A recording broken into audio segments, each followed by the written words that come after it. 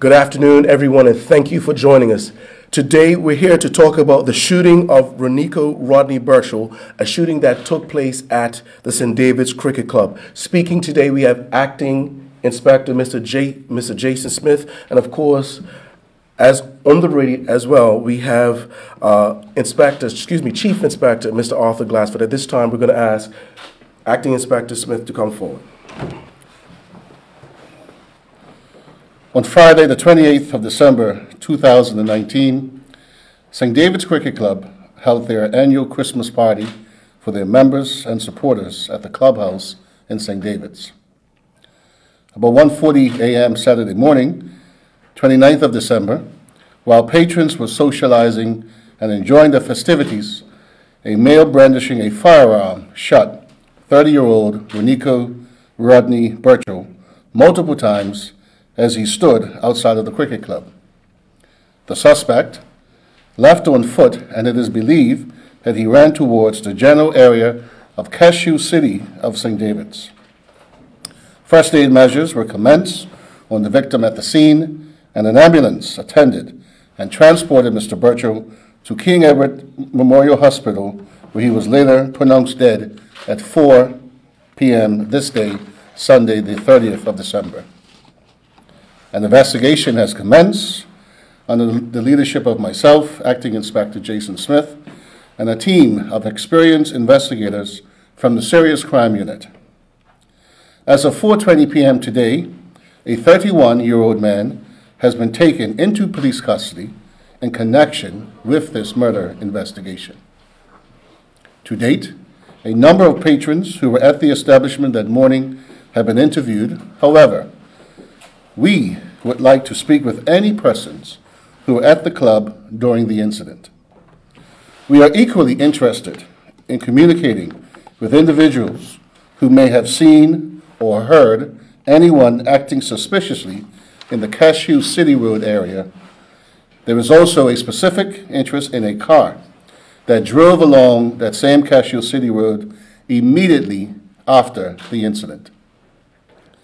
The Bermuda Police Service remains committed to the victims of crime and their families, and we will continue to pursue and bring to justice all of those persons who challenge peace and order in our communities. In recent weeks, 3 firearms have been recovered by police, and 1 person remains in custody with another on bail as investigations continue. We are appealing to persons who may have knowledge of the planning, the execution of this event, or the subsequent actions after the shooting. And that simply means that we recognize that there are people in our communities who may be somewhat intimidated initially to come forward with information that may assist the police. Those persons might have heard information at different social events or clubs or churches, or have friends that they've overheard talking about the event. We are aware that at the time of this incident, at the party at St. David's Cricket Club, there were well over 100 persons in attendance. And we believe that there are many of our members of our community that have information about that. So today we appeal to you, those of you that do have information, that you would come forward to assist us in bringing closure, giving closure to the family of Mr. Burchall, and to ensure that justice is done. All information that you do have will be treated in the strictest of confidence, and you can contact me, Acting Inspector Smith, on 717-0864, or email at jsmith2@bps.bm. You may also contact the private and confidential Crime Stoppers hotline on 800-8477. The Bermuda Police Service would like to convey our sincerest condolences to the family and friends of Ronniko Burchall. I'll entertain any questions you might have. Please say your name and the news agency you represent. Captain Patterson, Executive. Good afternoon, Inspector Smith. You said Mr. Burchall was shot multiple times. How many exactly? Do you know?